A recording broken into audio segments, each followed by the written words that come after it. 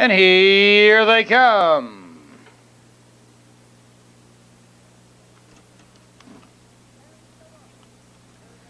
And the rough.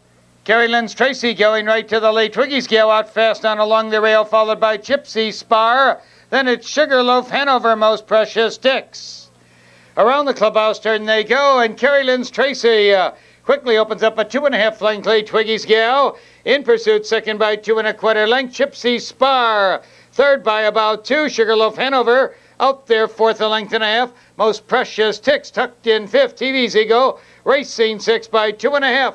Then it's Crystal Dow and Oriana and Country Roulette.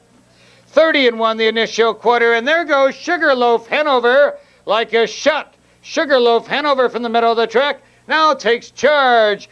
Kerry Lynn's Tracy back to second by about 2 lengths. Twiggy's Gill keeping pace, third by 2.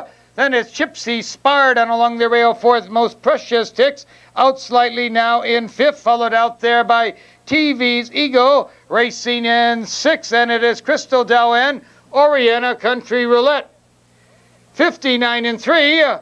Around the far turn they go. Sugarloaf Hanover controls the race a length and a half. Kerry Lynn's Tracy right on her heels, second now by 2 lengths.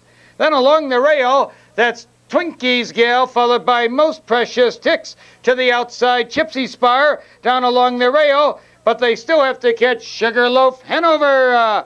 Here they come, spinning out of the turn. Sugarloaf Hanover has a 2-length lead. Kerry Lynn's Tracy second. Twiggy's Gale dropping back a bit, and closing ground is Most Precious Dix, followed now by Crystal Dow and Oriana at the 8th pole. Here comes TV's Ego like a shot. TV's Ego powers on by.